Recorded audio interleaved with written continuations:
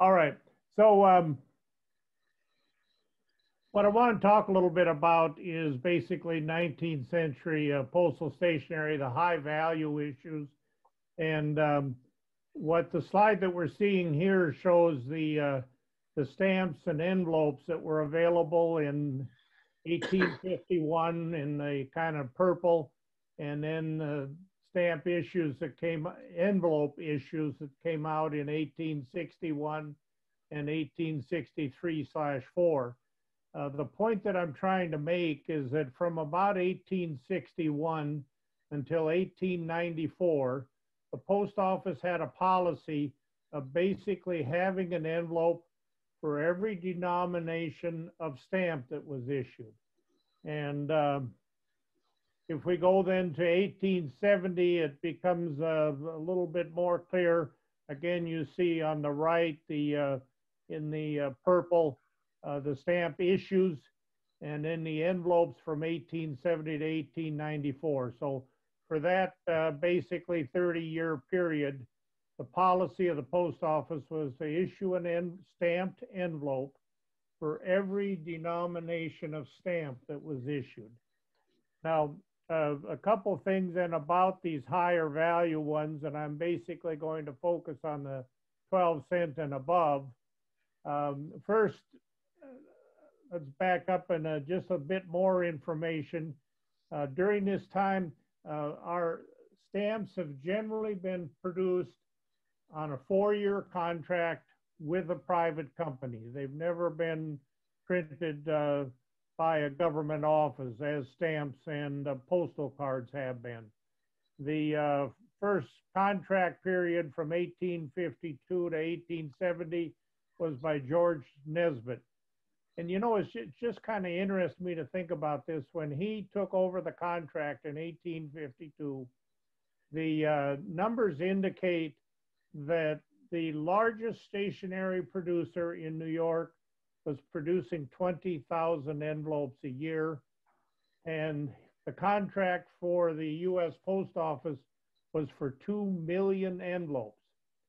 So he was agreeing to produce 100 times more envelopes than anybody else had ever produced in a year. And he basically developed an awful lot of equipment for the mechanization of envelope production.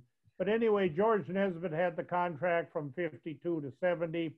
Then George Ray had the contract from 1870, 4-year contract to 74. And then the Plimpton Manufacturing Company and later Plimpton and Morgan held the contract for 20 years from 1874 to 1890. So I'm just going to run through a few of these a little bit quickly and show some of the high value envelopes. The things to keep in mind are, Dick, I'm taking some of this from some of your slides, but the concepts are appropriate, that high denomination envelopes paid multiples of common rates. They were basically used for commercial mail or legal documents and often business to business. And therefore the survival rates of the high value envelopes are much less than the survival rates of stamps on envelopes and other things because those tended to be more personal letters. The other thing that you'll see as we go through here is the condition is often an issue because these higher value envelopes were a larger size. So vertical folds are common to put them into a file. And further, there's oftentimes edge damage from use and or from later storage. So with that, these are actually taking a little bit from Dick's area, but the first issue in the 60s were the bicolor envelopes, which I think are just beautiful, but they're incredibly rare and expensive. The most common use of actually all of the high value envelopes was by express companies. So I'm showing here a Bamber and Company Express that was using a 12-cent bicolor envelope. I would argue that stamped envelopes were issued primarily so the post office could collect money from the express companies for envelopes that never entered the mail, which is actually still the case today. But so these companies put their francs on. Here is, to me, a nice little one, paste up, 3 cent plus a 12 cent. The encouragement was for the express companies to, if they didn't have the right postage, not to add a stamp, but rather to paste envelopes together. So, there's several reasons for this, but anyway, there are two examples. Here is a nice example of Dick's. I think, Dick, this is the only 12 cent to a foreign country. You see a nice 30-cent stamp and 2 cents, so 40 cents rates for 15-cent NGU closed mail via Great Britain with a 1 cent overpayment. A beautiful item and the only known copy to a foreign country. Here's an example of this going back to a Wells Fargo, but a rare 20 cent used westbound for 2 times the 10-cent California rate. And it doesn't look very pretty, but it's probably the only one there is.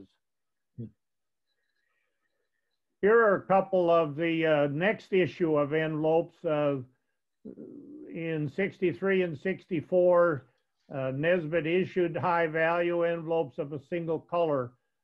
He essayed bicolor again, but was wanting to charge more, and the post office wasn't willing to pay for it. So they went back to a single color. The 9 cent envelopes were, of course, for 3 times the 3 cent rate. Again, these are very scarce without an express company frank. Both of these have a return address. In the 60s, a lot of the companies were in fact, the US government first printed return addresses vertical on the left side.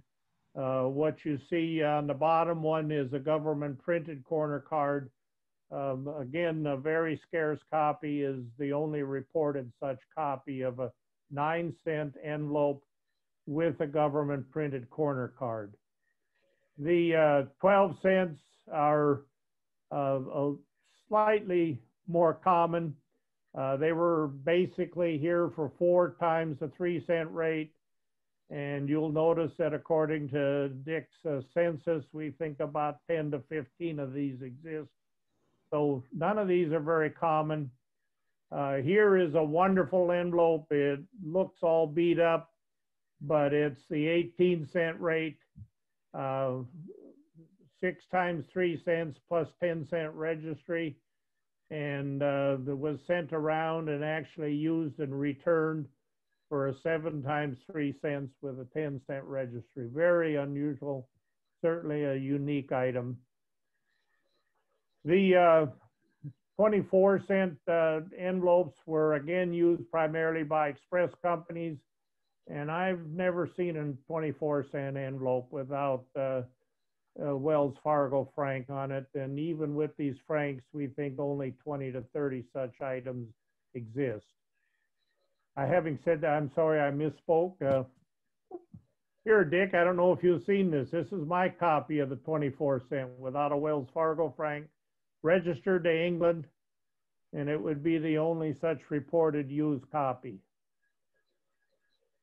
30 cent covers without Wells Fargo frank. The top one is a very nice one with steamship marking and rate, 3 times 10 cents, likely from Panama. Dick's census currently has about 16 used copies of the 30 cent, 6 of which went through the Postal Service as these did. 40 cent envelopes with Wells Fargo franks. Both of these are nice envelopes used from Mexico with the Mexican and California Express $1.40 surcharge. 2 of 5 known copies used of the 40 cents. So very scarce items. The next contract was George Ray in 1870 for 4 years. He only had the contract for 4 years, so not so many envelopes. One of the things I wanted to point out is I went back to the Postmaster General's report, and Ray, according to those reports, sold about 490 million 3-cent envelopes, 490 million. And then you go to the high values, 23,000 for the 12 cent, 3,400 for the 15, and on down to 900 for the 90 cent. And John Barwis published an article a few years ago on scarcity. He used as an example the first Victoria stamp and then the 5 and 10 cent first US stamp. And he came to the conclusion that the survivability of those items was about 2 to 5 per 10,000. And so you can imagine as you look at these high value envelopes here that with less than a 10,000 printing, we wouldn't expect very many copies to exist. And in fact, they don't. Here are 2 nice 12 cents with the Wells Fargo franc. The upper one, of course, is from the Mexican post office. The bottom one was a paste up or attached to some other package. The thing that's a little bit unusual is it's on amber paper. Wells Fargo did use some, but mainly stuck with white paper. Here is a 12 cent, again with a government printed corner card on top, 4 times 3 cent rate, was pre-addressed, an interesting cover. The cover on the bottom, the 12 cent, is quite interesting. It was sent by a stamp dealer, Coleman, to England, and it's sent registered. And so the question is, how could he do that with a 10-cent registry fee?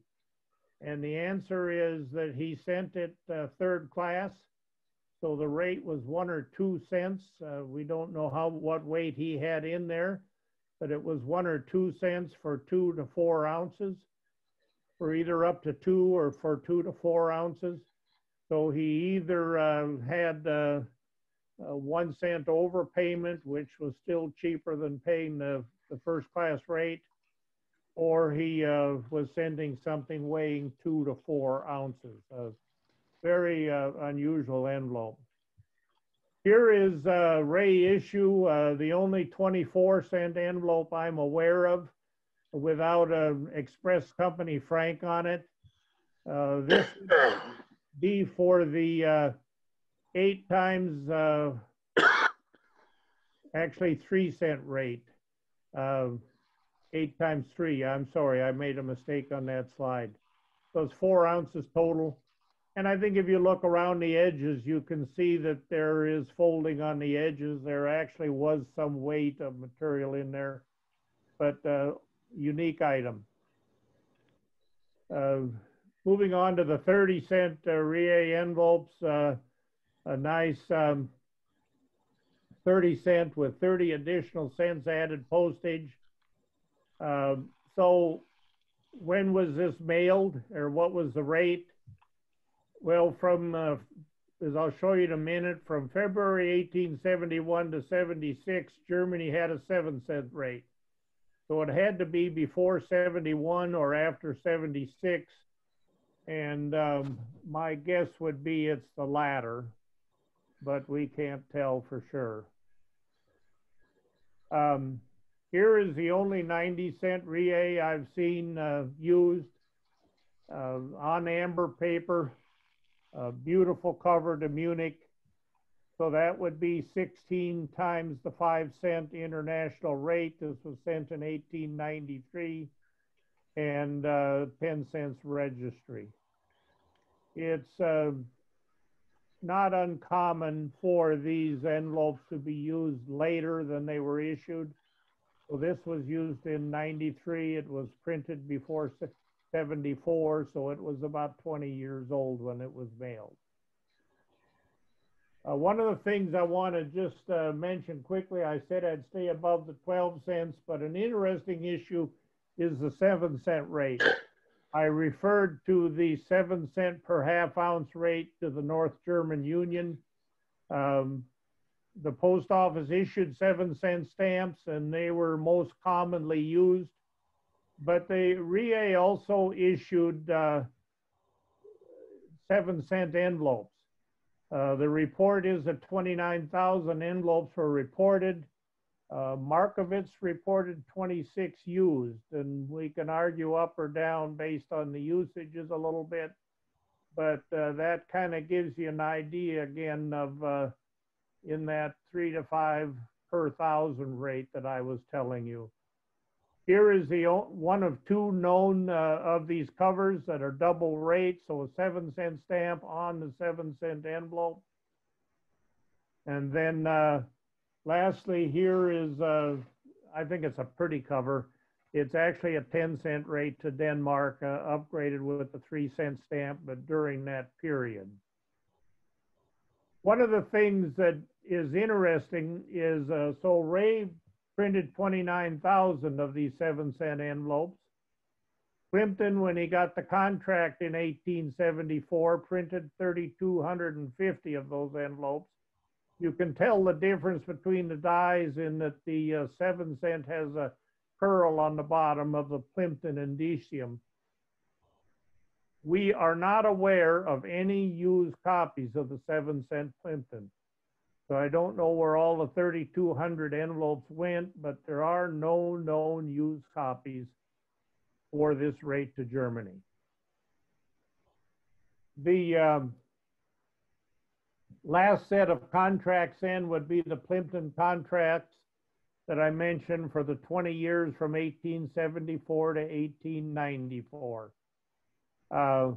Again, just to give you that same benchmark, during that 20-year period, they manufactured 6 billion envelopes, billion with a B. At the same time, if you come look at the higher values, you see that the volumes printed was generally about 2,500 up to, in the case of the 15-cent envelope, 34,000. So a very low press run. And then, of course, the other thing is that we'll talk about this halfway through this 20-year period, the color of the stamps were changed to 30-cent to brown and 90-cent to purple. And so then the postal stationery was changed in color from a black indicia to brown and a carmine to a purple indicium. So let's just,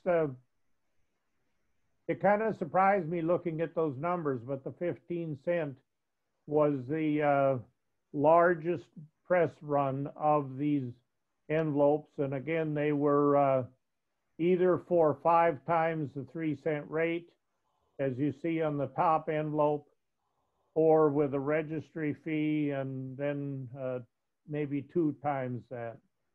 Here are 2 of the 15-cent envelopes used to Germany. Remember, I'm particularly not showing express company envelopes. That was a 15-cent with 5 cents added. So it was 2 times 5 cents plus the 10-cent registry fee. On the bottom, we had additional to get up to 6 times weight. My point in all this, that while you can see particularly the bottom envelope looks a little beat up, they were actually carrying a lot of weight in them. And that's hard on, you can imagine, envelopes moving through the mail, into bags, onto ships, and across the continent to Vienna in this case. Here is a 15-cent. I got in a Schuyler Rumsey sale, and it is the only known copy of the 15-cent on this size envelope. This is what we call a jumbo size. It had not previously been listed in any catalog over the last 70 years. And so it is the only known used copy, either mint or used, It's a little bit unusual for Wells Fargo to have gotten, the color doesn't show up good, but it's a pinkish or an oriental buff. The 30-cent envelopes from the first 10 years of their production. Here's a nice example. To Germany, 4 times the 5-cent rate per half ounce registered. And then on the lower portion with an added stamp to give us 5 times the 5-cent rate and the 10-cent registry fee. Again, these are very scarce items. Here is the only known used copy of the 30-cent envelopes to South America, to Chicago. Was mailed in the 1880s, not too long after it was produced. 10-cent registry. You see it has a nice stamp on the back from A.G. Dixon as general agent, and then was shipped via the Red D line. A beautiful cover. Here are some other of the, this would be the 30-cent Plimptons now after the color change. If you look, the previous ones were black. Now we're into the brown cover, again changed to match the color of the stamps. The top cover is to Holland, 30 cents plus 15 cents, so it's 7 times the half ounce rate for the 10-cent registry fee. The bottom one is on Oriental Buff, which again is, the colored papers are much more scarce, maybe the only copy, 4 times the 5-cent rate plus a 10-cent registry fee. Here are some small sizes. A little bit surprising, really, that you can get that weight in these small cent envelopes, but I think you can see the blue one up on top was folded over on the edge to include some weight, but it was 35 cents, so it was 2.5 ounces with a 10-cent registry fee. The bottom one is 30 cent to Sweden, which is again somewhat of an unusual destination. Most of the foreign covers that we see were sent to Germany or Austria. Here is a beat up cover, but I think it's a wonderful cover. It's obviously philatelic. It was mailed in I can't see the date, the screens are over, but I think it's 06. It went to China. It was 8 times the 5-cent rate and a 10-cent registry fee. So even though it's philatelic and late, the wonderful cover, it has a nice San Francisco registration label, which are only a fraction of the New York labels.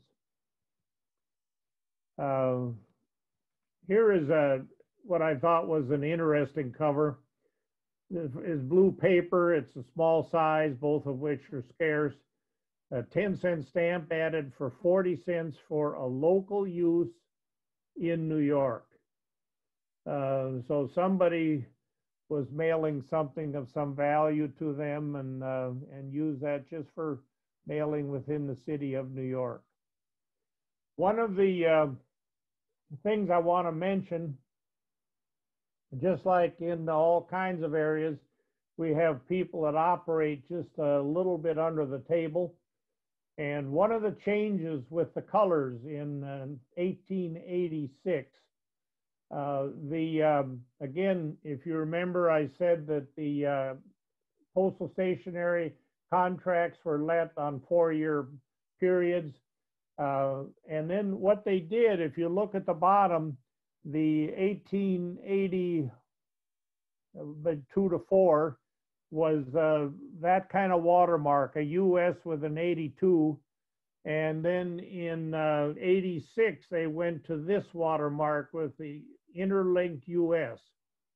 Well, the watermark paper arrived slightly before the color change occurred.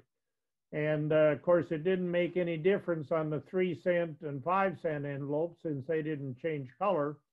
But 4 stamp big names, you see them there, Kalman, Beaujert, Rocher, and Holton, got wind of this, and they ordered some 30-cent and 90-cent envelopes after the new watermark paper was in, but before the color had changed to brown and purple. So they got them in black and carmine.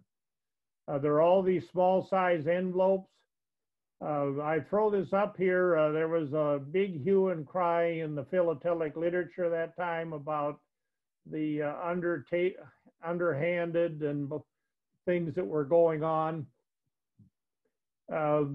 We do not know of any used copies of these envelopes. And I think you can understand they got them, they intended to sell them mint, they wouldn't devalue them with a use. Having said that, you're looking at one that has a third-class cancel. Even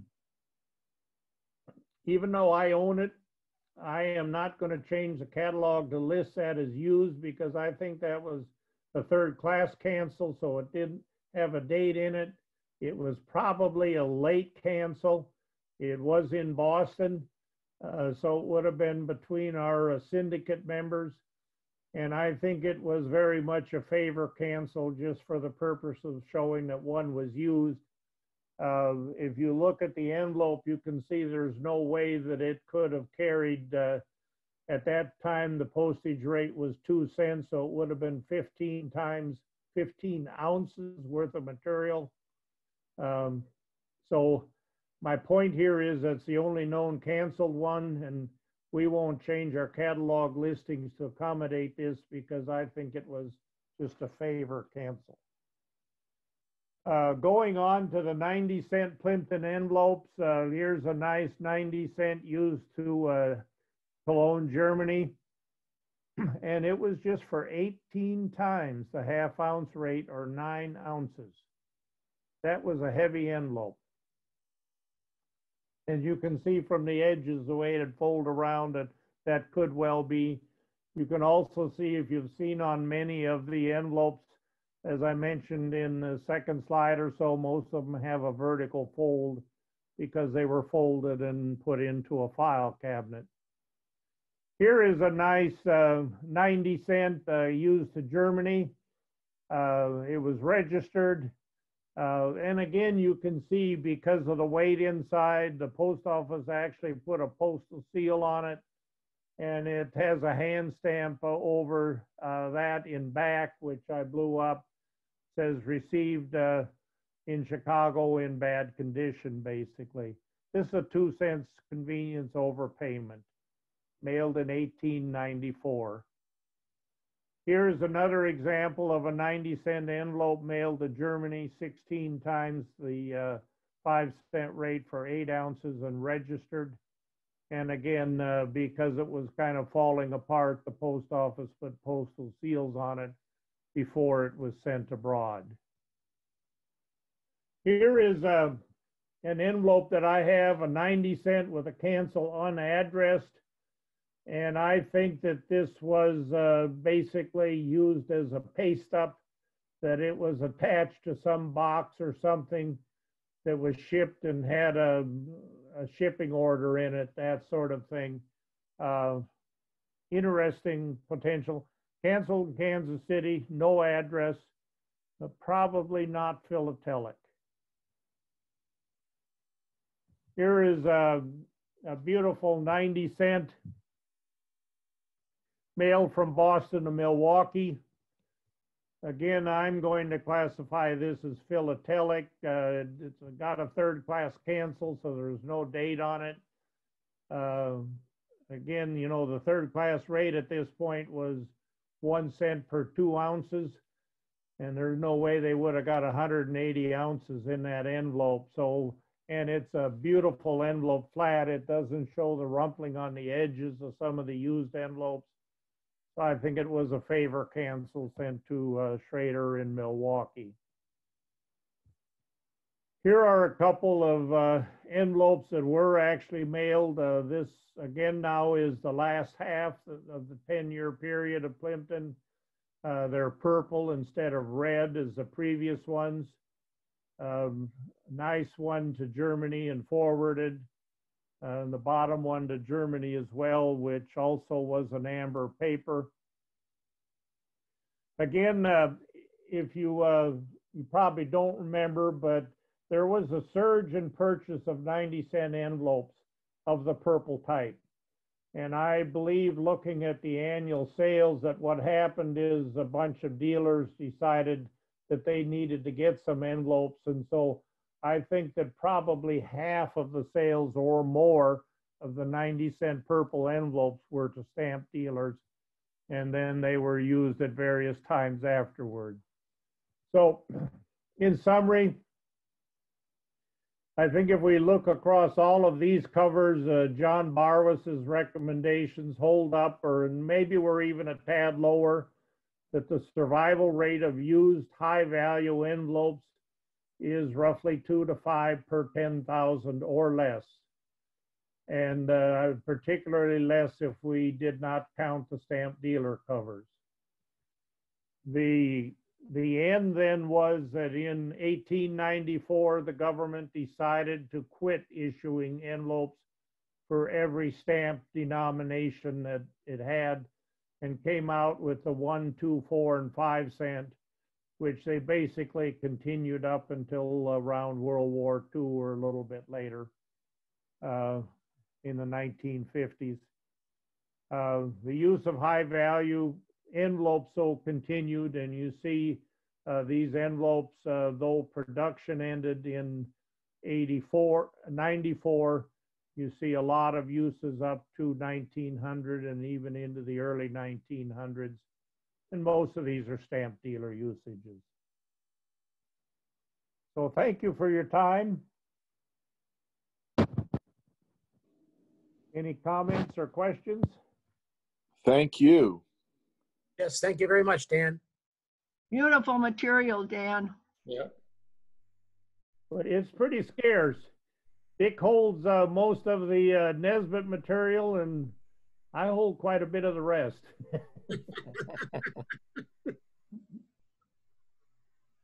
I have a question.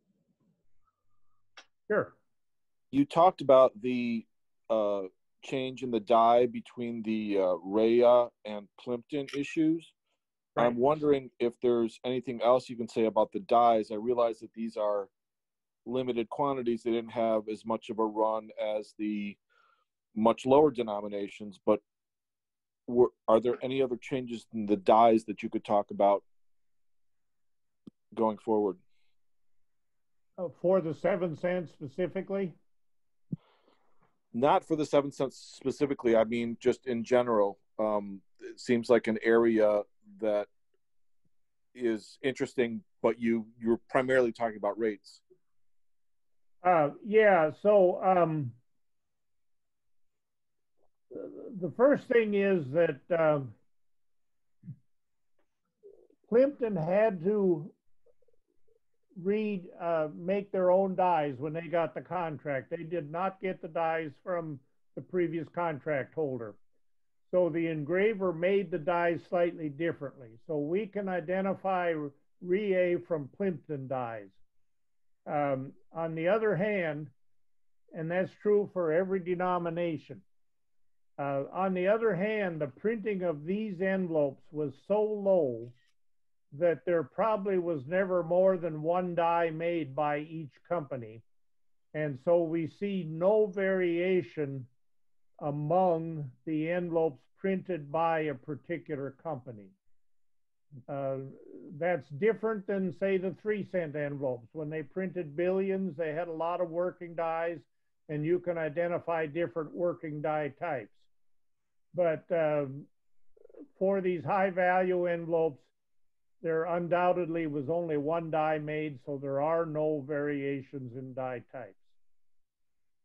Does that answer your question? It does, thank you.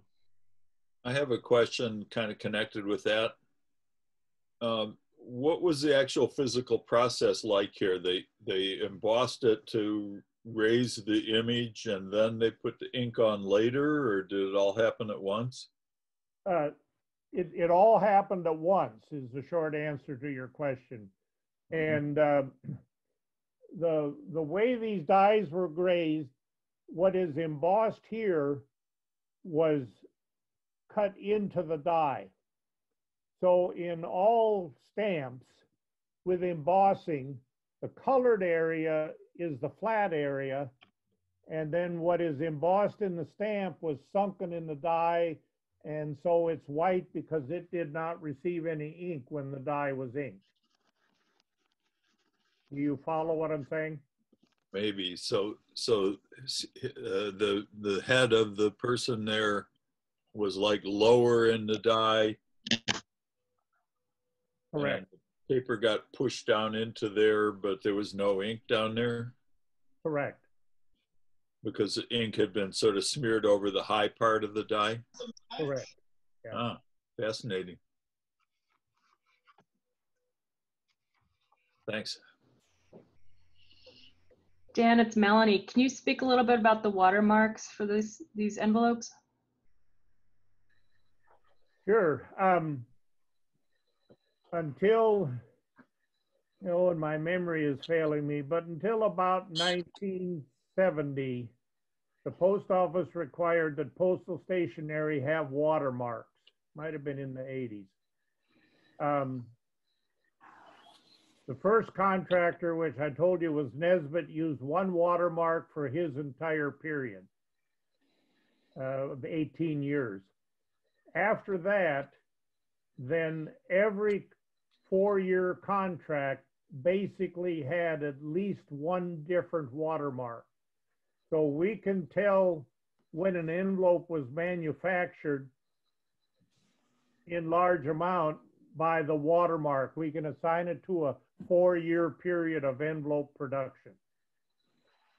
Even though Plimpton had the contract for 20 years and actually 10 years more, they every 4 years changed the watermark.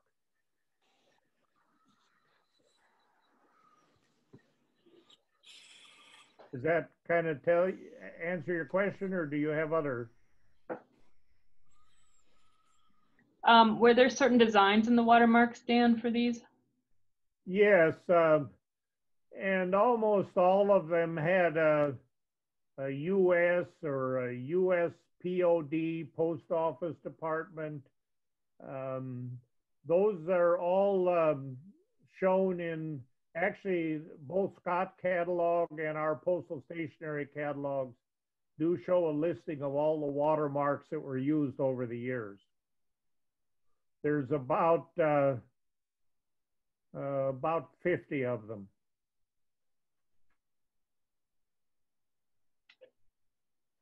Thank you. And can you tell us a little bit about the paper quality? Were they using special kinds of paper? Yes, by all means. So the paper was always rag paper up well into the 20th century, meaning cotton fiber. The white paper was, they used to go around and collect jeans and old clothing, and that actually was used to make paper up until into about 1900. The higher quality cotton was used to make white paper, and then if the cotton was dirtier, they couldn't get the cotton cleaned when they dissolved the cotton from the clothes, then they would add some colorant, and that's where the amber or yellow, or I showed you that oriental buff, that was basically to hide dirty cotton.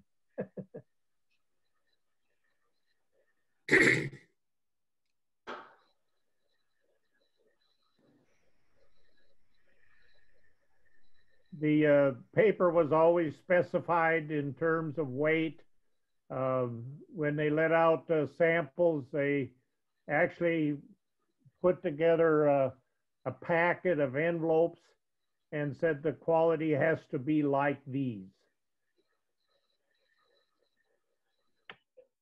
So are there specimens for postal stationery? Oh, yes. In fact, I have a book on that. And so they issued specimens for purpose. The most common purpose of specimens was to promote the use of envelopes. They would print a specimen on it to make it no longer able to be used for postage, and then hand out examples at post offices and other places, and encourage people to use them. But another use of the specimens was to take envelopes and stamp it with a specimen and produce these bidder sample packages. Can I ask a question about costs? How much did let's say a 90-cent envelope cost? Well, it depends a lot on the markings and use. No, I don't mean collector's value. I mean from the post office. Oh, back at that time, and that's the other thing, that postal stationery has always been sold for the cost of the stamp plus the cost of manufacture.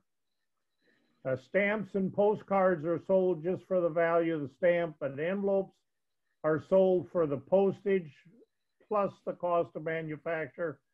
But that was not significant. In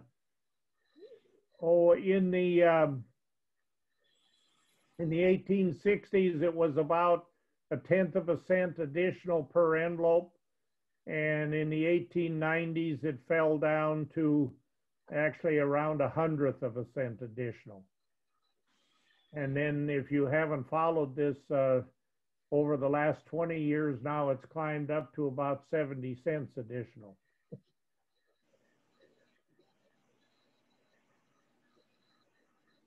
That's a wonderful exegesis on your collection. I'm wondering if there's anything waiting in the wings, something that you're looking for that's maybe within reach.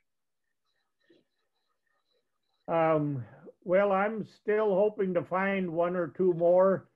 I don't have a 24-cent Plimpton envelope used, and hopefully one of those will turn up at some point in time. I would like a 90-cent Ray at some point used. I'm real big on wanting to have envelopes used within period. And the number that I've showed you are about all that exists, but many of them have been used by dealers, as we showed you, 10 or 15 years, some cases 20 years after they were manufactured. I'd rather see them used within the contract period. So yeah, there are a few things that I'm keep my eyes open, but Well, good luck. yeah, that's right. I have the Nesbitt 20 and the 25 used. 25, 24, you mean? Oh, whatever it is. There are 4 envelopes. I don't have the 40. I have the other 3, the 12, the 20, and the 24. Is it? Yeah, those are nice items. I thought you might have something in that area. Yeah, and they're very nice copies, good condition. I'll send you scans. I'm sure Dick's still listening. He will probably want to talk to you about that. Yeah, I've seen those, Dan. There, the 20 in particular is especially nice. Mine goes to Panama. Right, right. You had sent me scans of those. Oh, I did. I did already. So back, yeah. Yeah. Yeah, that's a wonderful item. Well, that's one of the things. I mentioned a lot of scarcity along the way here, but Dick is doing a real nice census of all of the Nesbitt envelopes, the first 2 issues, the bicolor and the single colors. And if you looked at those numbers I put on the slides that are his, there's not many copies of most of them known. How many copies of the 40-cent Nesbitt are known as envelopes? The bicolor? Yes. I'm guessing probably either around 5 or 6 used copies. That's all I've ever seen. Dick's a little bit cautious, but he has 5 in his census, right? I showed you here 2 of 5 known. Oh, we're talking about the bicolor 40 cent. Oh, bicolor, I'm sorry. Yeah. But it's about the same for the 1865. Yeah. The 40 cent pink.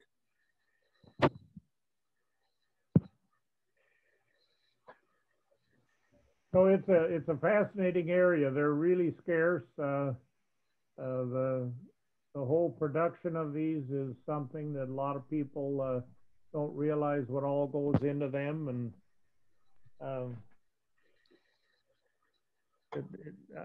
I just have developed a great appreciation for all of these. When you have one, think of what it's been through and still exists. Dan, do these get demonetized or can they be used indefinitely? All of the stamped envelopes after the first 2 issues can be used indefinitely. The first 2 issues were demonetized, well, and not all, but all of the 5 and 10 cent of the first issue, and the 3 and 6 and 10 of the second issue were demonetized because of the Civil War. How many official stamps are used on these big denominational envelopes? You know, I don't have any information on that. They're scarce, I know, by the price when we put in the catalog. The person to talk to about is out of Texas. I'm drawing a mental blank on his name. Dennis Schmidt. Yeah, thank you, Dennis Schmidt. He probably has as many as anybody and probably knows as much about what exists. Dan, did Nesbitt and these other companies make their own paper, or did they get it from another manufacturer? No postal envelope manufacturing company ever made its own paper. They always bought from other sources. Okay. We're a little bit unsure of where Nesbitt got his from. We have some ideas. The other companies are known and reported in our catalog. And in many cases, particularly once we got into the 1900s, the envelope manufacturers would buy from 2 or maybe even 3 companies just to make sure that they could have a constant supply. And then that was a period when each company would put its own watermark in the paper so that the post office could track any issues back to a paper manufacturer.